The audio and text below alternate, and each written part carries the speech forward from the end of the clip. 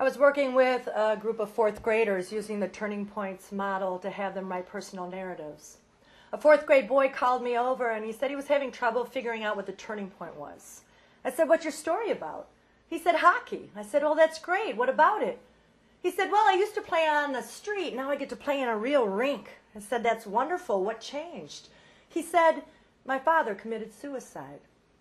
I got down closer to him and I said, "You realize this isn't a hockey story?" And he said, "Yes." I said, "Are you ready to tell this story?" He said, "I think so."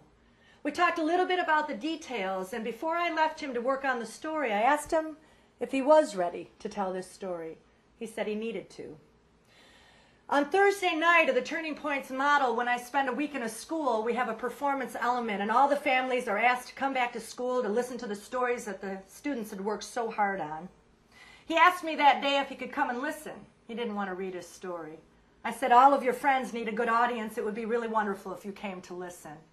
Way up in the bleachers with his mom, he listened to all the stories that night. And when I was about ready to close the night down, after everyone had heard some wonderful stories, his hand went up. I looked up and I said, "Is there one more story?" He nodded his head. But he said, "Will you read it?" And he brought the story down to me. I read the story out loud to friends and family. It was one of the most powerful stories I had ever heard written by a student so far. His mother was in tears. He had a great big smile on his face.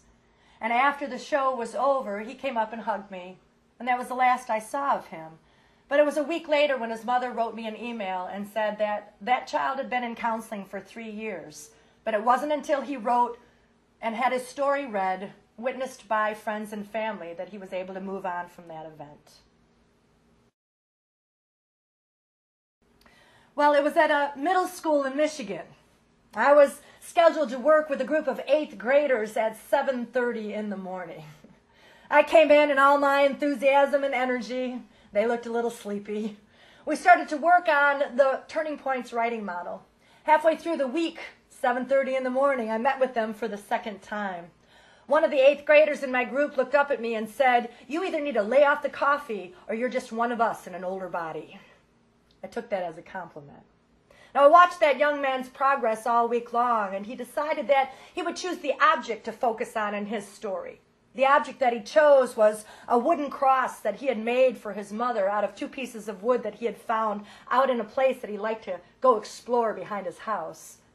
The entire story that week started to unfold. He put together the pieces of his journey to have Christ be a part of his life. By the end of the week, when he performed his story, he was performing in front of all of the 7th and 8th graders in his school. You could have heard a pin drop in that room. It was a beautiful story called "What's Love Got to Do with It?"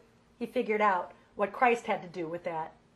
At the end of that, he came up and he gave me a great big hug, and he thanked me for coming that week, and he said he would never have put together what his spiritual beliefs were unless he had had a chance to write that story and tell it. I was in a high school. I had 30 students for 2 weeks. My job was to get them to identify a personal narrative, an event in their life, and write a story about it in final draft form by the end of our time together. A language teacher came up to me and told me about a student she had placed in my workshop, and she said, "Good luck with her. She's never written a story as long as I've been her teacher." That week, we started to tell our stories to each other. One day, I looked up at this group of 30 students and I said, "I'll be here at lunchtime. If any of you want to come in and read your story to me, the way you have it so far, I'd be happy to listen." She came in at lunch that day with a 13-page paper that she had written. She was a student that dealt with a lot of learning disabilities. Things had been hard for her. There had been many obstacles. Her story was about how her life was like a river and that she had encountered many obstacles, but she had learned how to move around them.